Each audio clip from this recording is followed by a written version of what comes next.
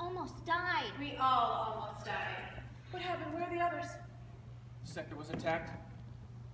They took Wolf and Cinder. And now they're looking for us. We can't stay here. I'm supposed to take Princess Winter into hiding, but I don't know where else we can go. I have been reviewing the maps of Luna, and there are places that seem like they might offer more security, but they're underground. Well, at least we would be away from people, and surveillance isn't as strict in the tunnels and mines, but it doesn't seem like a perfect solution either. There is no perfect solution. The Queen will always find me.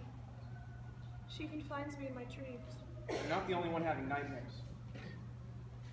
But there is a chance that 4 days from now, a lot of angry civilians are going to show up in Artemisia demanding a new regime. Is there any chance that Cinder will still be alive by then? Official executions take place in Artemisia Palace. That's where they'll take her. Why not just kill her here? Why go through all the trouble? You think she plans on broadcasting it? Oh, most certainly. The Queen is fond of public executions. It's an effective way to kill the spirit of any civilian who might be considering an uprising. So she'll do it soon then. Tonight, maybe, or tomorrow. Nothing like an execution on your wedding day. I should have been there. I bet those thaumaturges aren't nearly as mean when they're up against someone they can't control. That Amory guy thinks he can just march in here and start brainwashing innocent people, but I'd like to show him a thing or two about terror and coercion.